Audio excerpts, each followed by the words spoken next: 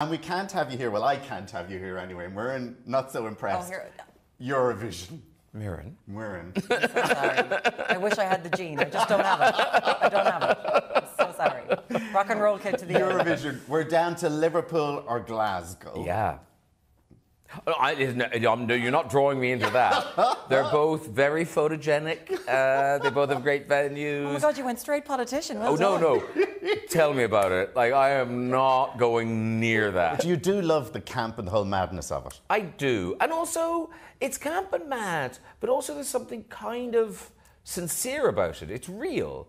You know, that moment when Ukraine got that big popular vote. Yeah. Like, imagine if they hadn't. Yeah. Imagine everyone in Ukraine watching, and then if Europe had just gone, actually, we don't care.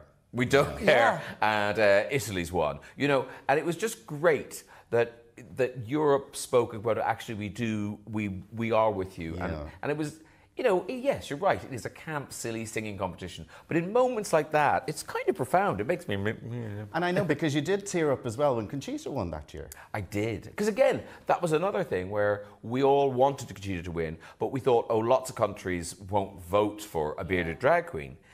And then you realise, of course, that countries are people. Countries aren't their governments.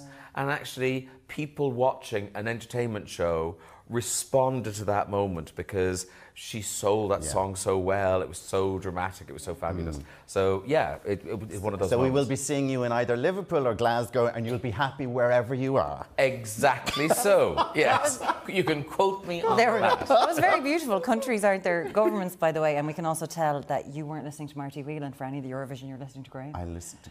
That is, you're not... I'm sorry, Marty. I would like to apologise profusely. You're not watching it all. You're not watching, at least he's watching it somewhere. I listened to Marty for the semi-finals because Graham doesn't do the semi-finals. Good save, good save. Marty's in tomorrow now. I'm just going to be telling him what's going on.